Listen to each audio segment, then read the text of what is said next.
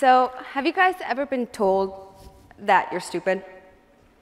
Or have you ever been looked at like you're dumb? Have you ever been prejudged or mislabeled? I know I have. One of the first examples was when I was in elementary school. For some context, I was born in Africa and moved to the US and was adopted when I was 4 years old. This meant I was playing a 4-year catch-up game. From kindergarten to 2nd grade, I had many teachers that would look at me and say, "Oh, she's probably not very bright in the head," or, "Oh, she probably has a learning disability and needs special help." I remember how much I hated my reading class back then, because sometimes we were asked to read in front of the class, and at this point, I was just getting the concept of speaking English, which was confusing enough, and now I was expected to start reading it fluently. But all those assumptions that the teachers made about me were their own personal biases. And like them, I've had my fair share of being biased. I've entered classrooms or sports practices and prejudged someone's personality based on appearance or who they hang out with. And I think we can all agree, at one point or another, we've been biased towards a group or an individual. But what concerns me is how our biases are getting out of hand. Did you know that we are implementing our biases within technology? This is called algorithmic bias. It's the concept where we program our machines to be biased towards a certain age, gender, or racial group. For example, this is a picture of me and one of my best friends. Like many others, I love taking pictures with my friends. And if it's a special occasion, like let's say her birthday, I might want to post it for others to see. But what if I told you, if I had posted this on Twitter just a couple years ago, and the photo was too big that it had to be cropped down, it might have done something like this. It might have zoomed in on my friend and disregarded me. This, after all, is exactly what happened with Barack Obama and Mitch McConnell.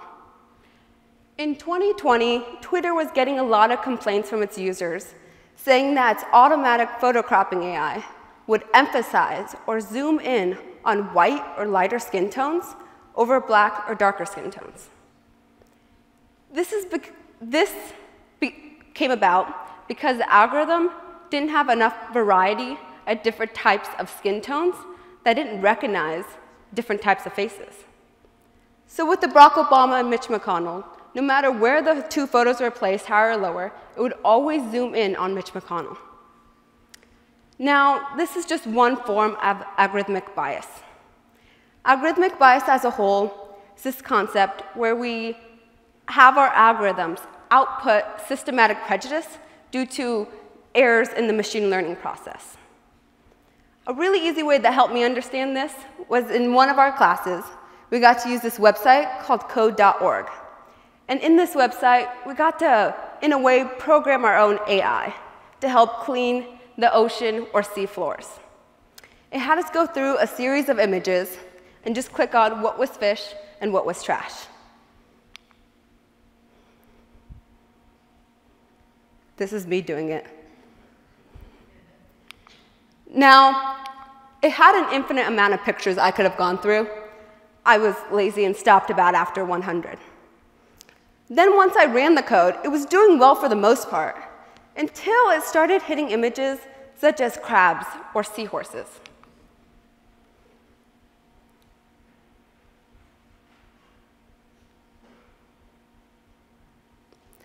Since the animals, the seahorses and the crabs, didn't look like the other fish, the algorithm assumed that it was trash, so it threw it away. This is just like with the Twitter algorithm. It didn't have enough variety of different types of fish that it struggled to recognize different types of animals.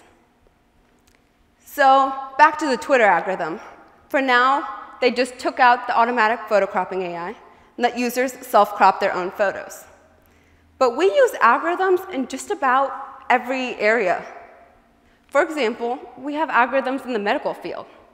We have artificial intelligence that do calculations to see who's most likely to suffer from certain illnesses or who's going to be needing medical care. Now, these are great for a number of reasons. It can handle a lot of information and can do it fast. But this can only go off of the data it is given.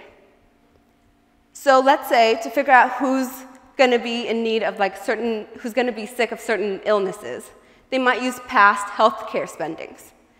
But research from the Institution of Health Metrics and Evolution show that white people make about 72% of healthcare spendings, even though they only make 61% of the population.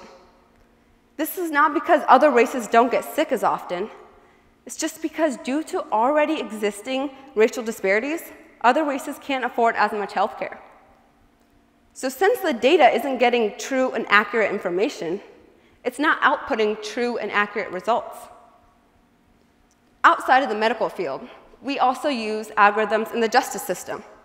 We have information that tells who's most likely to commit a crime, or what area is a high crime rate neighborhood. But sadly, all these have biases implemented within them.